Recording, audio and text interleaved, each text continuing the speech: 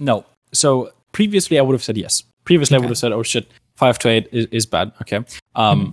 Because previously I would put a lot more value into what the public thinks or what the public considers success.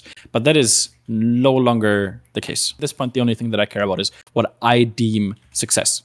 As long as I consider the season is a success, I don't really care about what other people think anymore. One of the reasons that we didn't do as well is if you look at the entire ecosystem, because Overwatch League hadn't started yet. A lot of the teams had two-way players within their teams, right? So the competition was a lot steeper. We had Fusions. Gator was in Atlanta.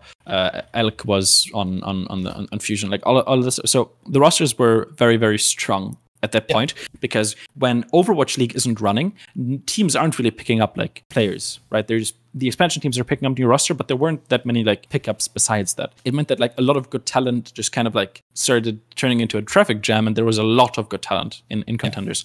And more importantly, if you look at all of these teams, if you look at Atlanta, if you look at Second Wind, who have been together for so long. If you look at Fusion University, who have been together for 3 seasons. If you look at Team Envy, who have been together with multiple seasons.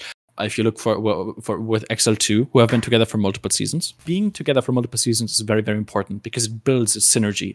And GOATS is not a team comp about individually popping off. It's a team comp about synergy and about teamwork and about succeeding as a team. We were a roster that was built, was put together for that season. These players haven't really played together. We got Fusions as a replacement for Decod pretty much as the season started. We got Klaus as the season started. We got Punk as soon as the season started. Asking hasn't played in a contender season. The entire roster was completely new. So at that point, I knew that there is no way that we could build a level of synergy that would be able to compete with any of the other teams. And I accepted that, and that was completely fine with me. What I focused on is just focusing on long-term progress that these players could use going into the next season, right? It's a marathon, it's not a race. So even getting 5th through 8th, if I would have gotten anything better that season, I would have been very, very surprised. And it wouldn't have been because of my success. It would have been because of the other team's failures. Hey guys, hopefully you enjoyed this clip. Make sure to click the link up above and subscribe and turn on notifications. I put out weekly videos every Wednesday, 9 a.m. Pacific Standard Time.